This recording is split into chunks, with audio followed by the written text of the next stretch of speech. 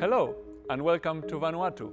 My name is Pablo Suarez. I am here as part of the Understanding Risk and Finance Conference for the Pacific, and I've been invited to support this event by working with local artists to make this beautiful object. This is a data sculpture.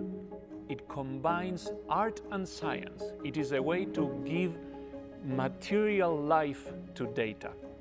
What we have in this object is 25 years of data from the present 2018 all the way back to 25 years ago in 1993 when we started having good satellite records. We have volcanic eruptions, we have earthquakes, we have tsunamis, we have cyclones category 3 and higher. What brings this entire data sculpture together is the woven mat. In Vanuatu they call it pandanus.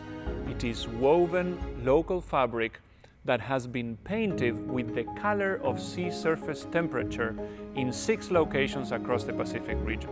What we depict in addition to nature, in addition to extreme events, is also the impacts of these extreme events.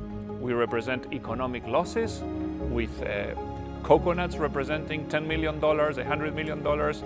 We represent people affected with the color of the event that had an impact of them, blue for cyclone, red for volcanoes, and so on.